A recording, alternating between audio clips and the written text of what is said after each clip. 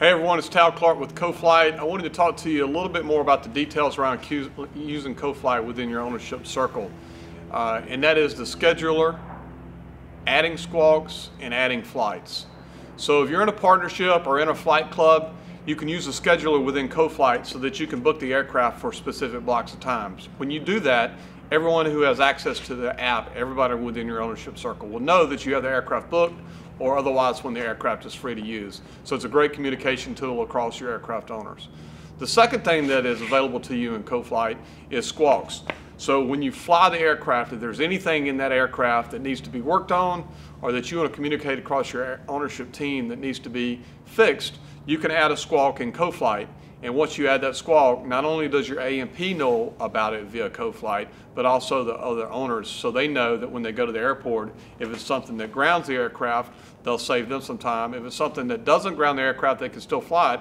At least they're aware of it, and they're aware of it via Coflyt. The third thing is, once you take off and fly and you come back, you have the opportunity to log your flight with Coflyt. That would be the time when you can add a flight to Coflyt. So you simply go to the top of the screen, click Add Flights, and you walk through the addition of the flight. You use your HOBS or TAC, which is something you would have chosen on setup, whether or not you want to use HOBS or TAC or both. So you add your flight using HOBS or TAC and the time, and that updates across the app, across the ownership team, how much fuel you have left, how much time is left between oil change, whatever it is that you'd like to track via HOBS and TAC will be updated each time you add a flight via Coflyt.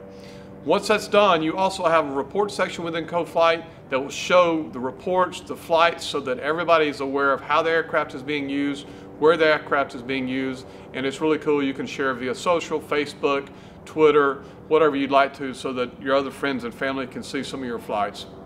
Once you have all this set up, you're ready to roll and use Coflyt.